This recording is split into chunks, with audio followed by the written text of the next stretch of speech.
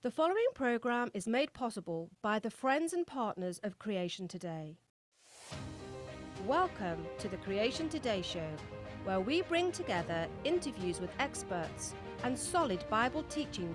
Your host, Eric Hovind, affirms the ultimate authority of God's Word, the truth of creation, and why it matters to you. Well, welcome to the Creation Today Show, guys. I'm your host, Eric Hovind. When you say to someone, I love you to death, or if you're under 30 and you text LYTD to somebody, the shorthand for love you to death, those words, those letters, they're trying to communicate the depth of your love for an individual. You love them so much that you would go to the point of death for them. I don't know if you realize this saying actually comes from the writings of John in the New Testament. He was one of Jesus's 12 disciples, and in John chapter 15, he actually records a powerful teaching from Jesus, and Jesus says, "This is my commandment, that you love one another as I have loved you." He then says, "Greater love has no man than this, that a man lay down his life for his friends." I love you to death. My question for you today, if God has told us what will happen to individuals when they die without Christ, without being born again, if it's clear in Scripture that there is a real heaven and a real hell, and that individuals without Christ will end up in that real hell, how loving are you when you do not tell them about that reality? How loving are you if you don't give them the good news of how they can be born again? You wouldn't be loving people to death, would you? No, I believe you'd be loving people. You'd be loving them to hell. Today's guest might be short in stature, but he is mighty in wisdom. Let me tell you, he is the best-selling author of more than 100 books. I got a lot of his stuff sitting here with me. Actually, I mean, some of them are more like pamphlets than books, but whatever. I mean, and then there was that one that he did that was basically a reprint on the origin of species with an extra chapter at the beginning. I don't even know if that one counts, but regardless, I hope you can understand him. He's got a thick Australian accent, and I love him to death. If he knows how to turn on his camera, he's going to join me right now. My friend, Ray Comfort. Or maybe with that introduction, he's just not going to do the show with me. Maybe that's what's going to happen, Ray. No, I'm stacking up books to try and reach the camera here. I'm standing on it. Are you going to turn my video on, or do I turn it on? You turn it off. You've got to turn it on. Here, I'll ask you to start. Clicked on it and it says unable to go on. There we go. Is that better? You're on now, buddy. Oh, hey, how are you, sir? I got to apologize for being late to the Zoom. I didn't get to tell you why. It was a genuine problem I had. I was fixing the chicken coop, and it was more important than getting on this program early, and I do apologize. No. Hey, you know what? I told you I didn't care. Fixing the chicken coop, and that's the real story. That's the real story. I was in the chicken coop. Well, I am really glad you're joining me today. I don't know if you remember, I had your daughter on the show a few months ago for Mother's Day, and wow, she, without a doubt, and I've had you several times, she is the best guest I've ever had on this show, ever. She's incredible. Are you proud of that girl or what? Well, I tell you what, you won't get an ounce of jealousy in my heart because of you saying that. I am just so thrilled. It was incredible, man. She talked to moms and was such an encouragement. I thought it was so good. So, well, I got to tell you, she's my favorite daughter. I'd easily give her a coat of many colors if I could. She's absolutely wonderful. Oh, that's fantastic. I only have one daughter, by the way. Yes, well, I guess people probably, maybe they didn't know that. I thought I'd better qualify it. Hey, Ray, you did a blog a little while ago, and it made me want to have a conversation that's titled "How to Love Someone to Hell." It's something that I wonder if Christians even wrestle with this. And in your blog, you started off, you said, all Christians should make sure to warn unbelievers about hell, when they're sharing the gospel.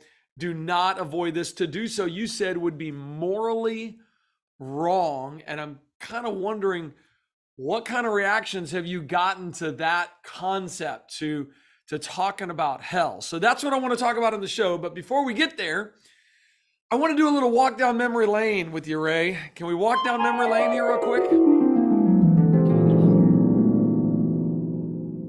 Do you remember several years ago, I was there in Southern California, and you said, hey, why don't you join me for a show? You were doing a show titled On the Box, and I joined you for an On the Box episode. Do you remember that? Something about water, was it? No, well, I got the clip. Kent's got the clip for us. Thought he'd just show us kind of what happened on the show as we walk down memory lane. Kent, take us down memory lane. I really shy away from any kind of embarrassing situations. I'd hate for you to bring. So you're saying you don't want me to share that story? Because I won't, out of respect for you. I won't share it. Don't. It would embarrass him. I All would right, be fine. embarrassed if you All share right. that about. Okay, well, the boss said. Oh my goodness! Whoa!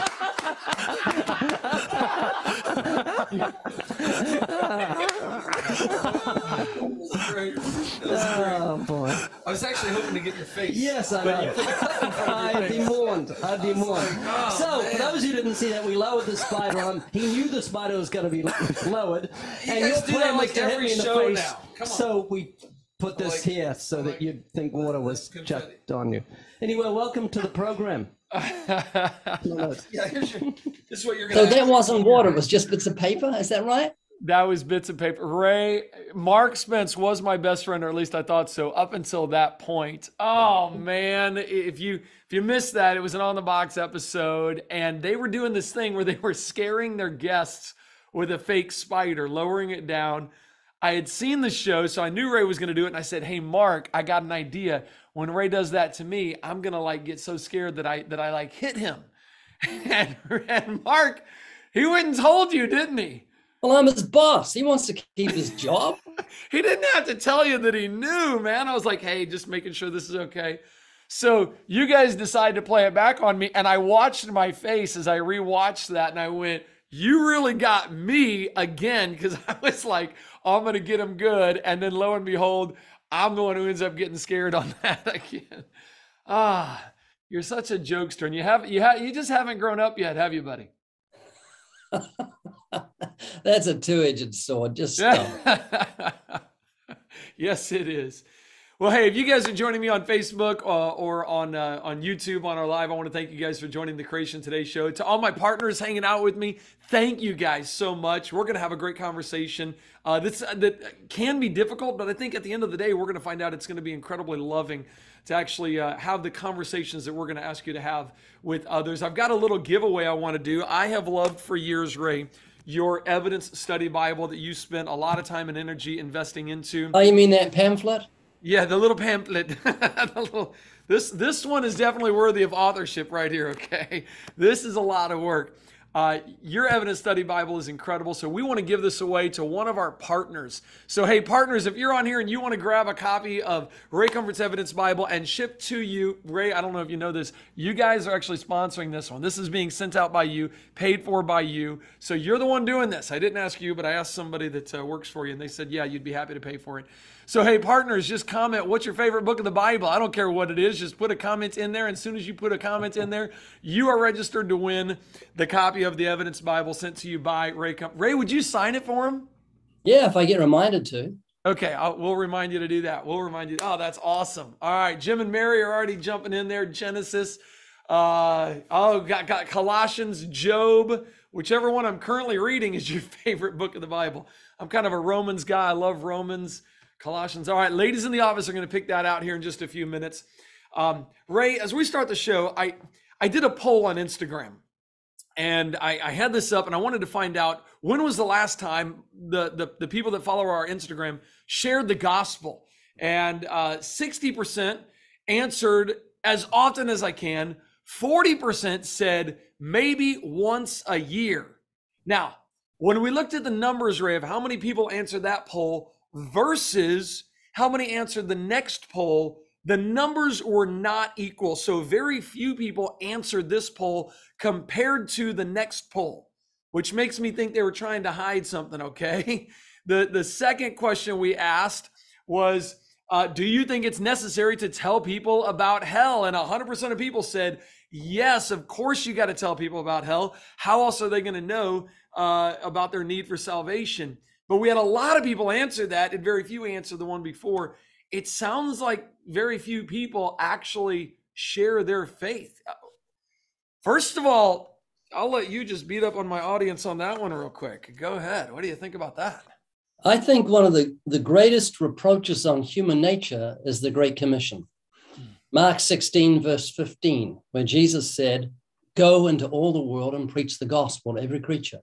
The fact that he had to tell us, command us to tell people they can find everlasting life through repentance and faith in Jesus shows the wickedness and selfishness of the human heart.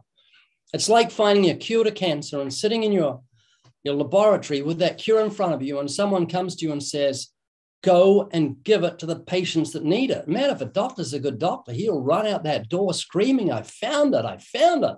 I found a cure to cancer. And so when I became a Christian, I didn't have to get told to share the gospel. I just wanted to. And that's the miracle of the new birth. God says, I'll take my law and write it upon your heart and cause you to walk in my statutes. I think the Living Bible says God will cause us to do the things he wants us to do without him even telling us to. And so if you've got the love of God within you, if you naturally love your neighbor as yourself, you'll be as concerned for his salvation or her salvation as much as you're concerned for your own. And I got to tell you, I am horrified daily by the thought of death, and the thought of hell puts my horror on steroids. To think that God is a God of justice and truth and holiness. I was just thinking this morning how incredibly crazy we are to demean the nature of sin. You ask anyone, how many lies have you told in your life? They say, I've told a few, but they're just little lies. They're white lies. They're a certain color because they're not important. They're just white. And we tend to trivialize sin. But if you want to see how God sees sin, look at what happened in Genesis. One sin opened the door to death and damnation and pain and suffering and all the disease, everything we see on this earth that brings with it pain and terror comes because of that one transgression. God killed a man in Genesis 38 because he didn't like what he did sexually. He killed a husband and wife in Acts because they told one lie, and they're just little glimpses where God just let his holiness spill over from heaven onto the earth. And so each of us should be horrified that the thought that we're going to have to face God on Judgment Day. Eric, I think our big problem is idolatry in this nation and throughout the whole world, where people have a wrong understanding of God's nature and character, have this image of God that's erroneous. For example, when you look at the sun, it's really nice. In fact, you could go with your wife and watch the sunrise and it'd be romantic because it's just so nice. But we know if you get up to the face of the sun, it's the most terrifying. There's nothing on earth as terrifying as the face of the sun. 50,000 miles, flames leap up. The whole earth, if it dropped onto the sun, would be just in an instant. It's so terrifyingly hot. And God's nature is just the same. We look at him from a distance through the eyes of unregenerate humanity. God's just nice. He's just loving and kind and sweet, like a big snuggly teddy bear. He's a divine butler. But if you get up close and look at Scripture and see what it says about God, how God is a consuming fire when he gave his law, and the Scriptures tell us in Genesis, I think 20, so terrible was the sight, Moses said, I exceedingly fear and quake. This is a friend of God. Israel said, don't let him speak, lest we die. They were terrified to death when God spoke, when he came with a smile on his face in peace to give his law to Israel. So what we have to do is move people from idolatry to reality, to open up what Scripture says about the character and nature of God and put the fear of God in them, and so they'll depart from sin. And the same has to happen with the church. Paul said, wherefore, knowing the terror of the Lord, we persuade men. If you don't persuade men, it's probably because you don't know the terror of the Lord.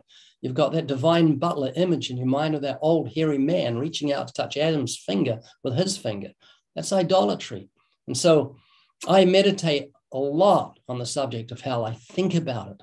I let the horror fill my heart, so it gives compassion to my tone when I share with the ungodly. What kind of reaction have you gotten? Because you've talked about this in your YouTube videos, in your witnessing encounters. What kind of reactions have you gotten from people outside the church? And then what kind of reactions have you gotten from people inside the church? Outside the church, hell makes no sense if you don't use the law to bring the knowledge of sin. And I think that's one of the reasons people stay away from it. If you open up the divine law, magnify the law and make it honorable as the Messiah was said to do, as Jesus did in the Sermon on the Mount, then judgment makes sense. If God really does see anger without cause being in danger of judgment, lust as adultery, hatred as murder, lying lips are an abomination to the Lord, suddenly sin becomes exceedingly sinful. And I like it to the thought as if you're a patient and you think you're incredibly well. You work out, you've got a great physique, you can run, 20 miles, no problem. And I know you've got a terrible cancerous disease that's going to kill you in a couple of weeks. I'm not going to give you the cure straight away. That would be very unwise. If you think you're healthy and I say, I've got a cure to a disease, and you're just going to say, look, get it out of my face. What I would do is if I was a doctor, I'd take x-rays, I'd come around to you and I'd let you see the x-rays so that sweat comes to your brow as you become convinced of the terrible danger that you're in. And then once I've showed you the x-rays, then I'll give you a cure and you'll appreciate it and appropriate it. And the x-rays are God's law. Humanity thinks they're morally healthy. I'm a good person. If I do sin, it's just mistakes. They're just tiny things. God wouldn't even be interested, not even slightly. And so what we've got to do is take the x-rays up close and let them sweat when they realize that God's seen their thought life and he does consider lust to be adultery, and fornicators will not inherit the kingdom of God. And once that sweat is there and they begin to say, what shall I do?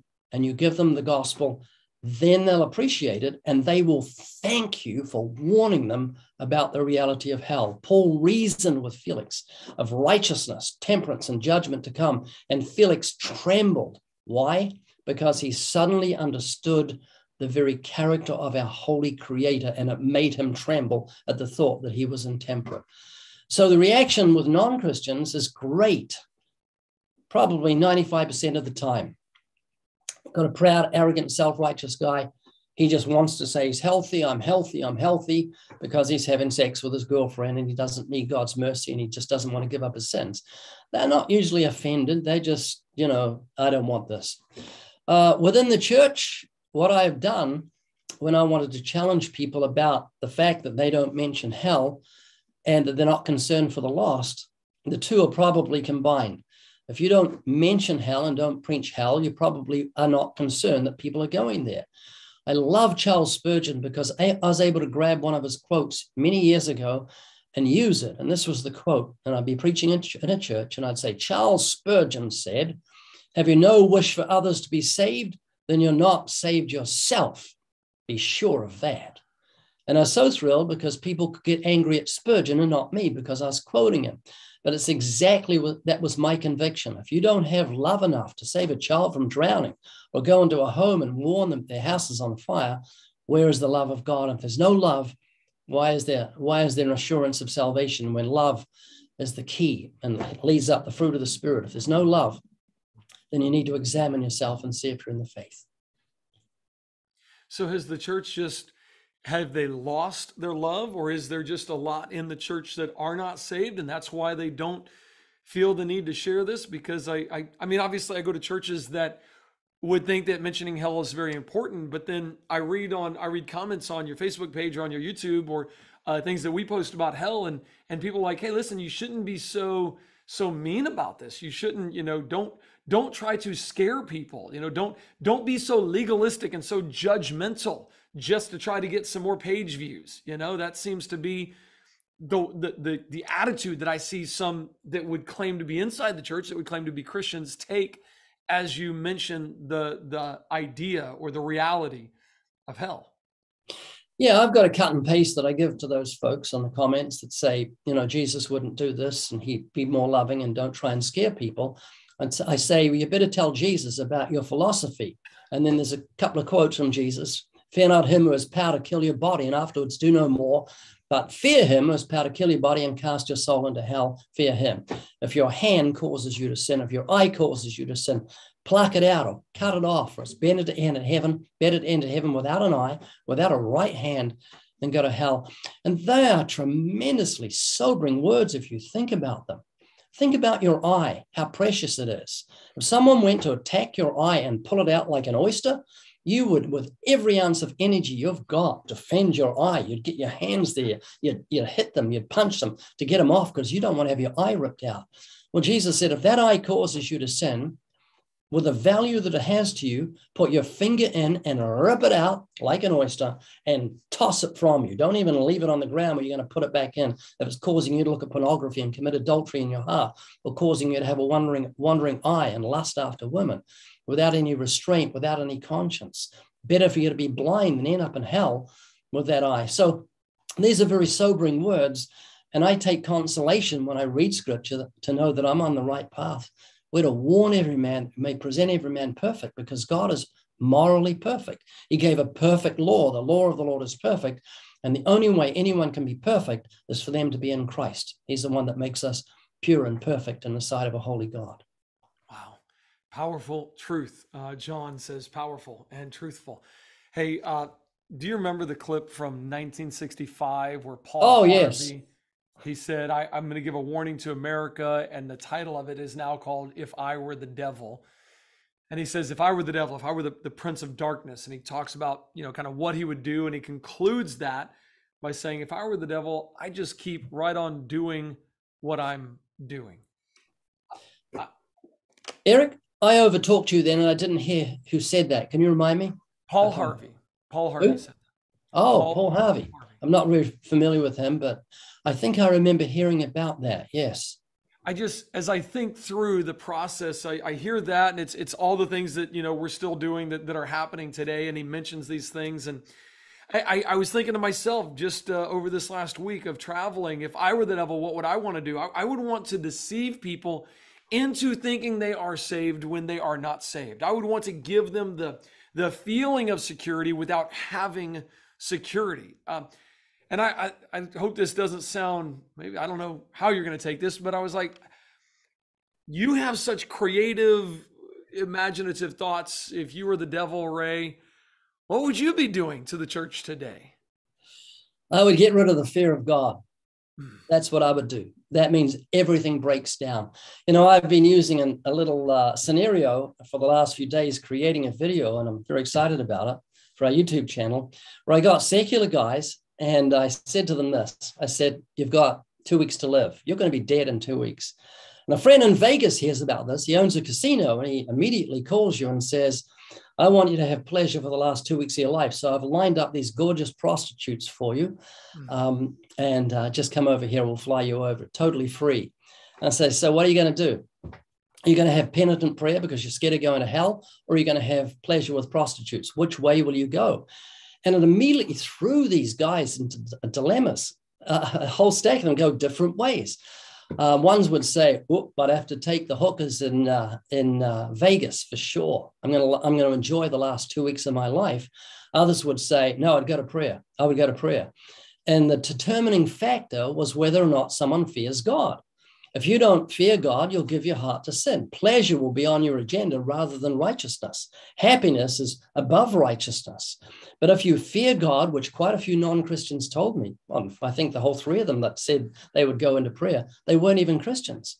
But they said, oh, no, I that would be wrong. I'd be terrified. I'd fall into God's hands. In a couple of weeks, I've got to face him. And so it's a very good springboard, but it really shows the issue at stake. It's the fear of God. Through the fear of the Lord, men depart from evil. If there's no fear of God within the church, you'll have evil within the church. If there's no fear of God in the nation will give itself to homosexuality, adultery, blasphemy, fornication, pornography. Anything will go if there's no fear of God. And so as Christians, as representatives or as ambassadors of Christ, we have to reflect the nature and character of God and preach the fear of God. And there's no better way to do that than to open up that divine law. That's what brought the fear of God. on Mount Sinai, and we've got to give some thundering and lightnings from the pulpit and put the fear of God back into the church so the church becomes purified, and then it becomes like the church of the book of Acts and can reach the world. Wow, I'm curious what you guys watching are thinking when you hear this. I'm curious if you're understanding this reality of why it's so important to love people by telling them about hell, and by not telling them about hell, you're literally loving them to hell. You actually have hatred in your heart towards them because you're not doing anything about the fact that they are on their way to an eternity in hell. Ray, I want to do my giveaway here of the Evidence Bible. And again, guys, if you haven't gotten your copy of the Evidence Bible, we have it at the Creation Today store, creationtoday.org, or Ray's ministry. Incredible website with tons of great content. Livingwaters.com. Would encourage you to check that out. That's livingwaters.com, and get a copy of his Evidence Bible. But not only that, man, grab their tracts, Ray. You have produced tract after tract after tract after tract, helping people understand, where they're at, and really doing it in a creative way that helps people see their need for the gospel. Can you talk a little bit about why you've kind of done what you've done with gospel tracts? Yeah, when I first looked at tracts 30 or 40 or 45, 50 years ago, and immediately began using tracts, I thought to myself, these are incredibly boring. They were just pamphlets, usually promoting a church. And there were no graphics, no nothing, just absolute boredom. So the first tract I produced back in 1972, I think it was a guy standing with a piece of corn that was like 5 feet high. He had his hand on the top of it. They just put the corn close to the guy, pretended to put his picture there. And I just said, why is this guy holding on to a massive piece of corn? And that was the question. And I shared the gospel. And at the end, I said, I have no idea. And that was the end of the tract. And I just used curiosity to pull people in. And so we've used curiosity and just different little means, like the pink and blue, or not pink and blue, the curved illusion tracks, which use an optical illusion to get people's attention. They are so amazing to actually see something that doesn't make sense with your eyes, or the $1 million bill, or the $1 billion bill, or trillion, whatever. There we go. The blue looks bigger than even though you've got a blue shirt on.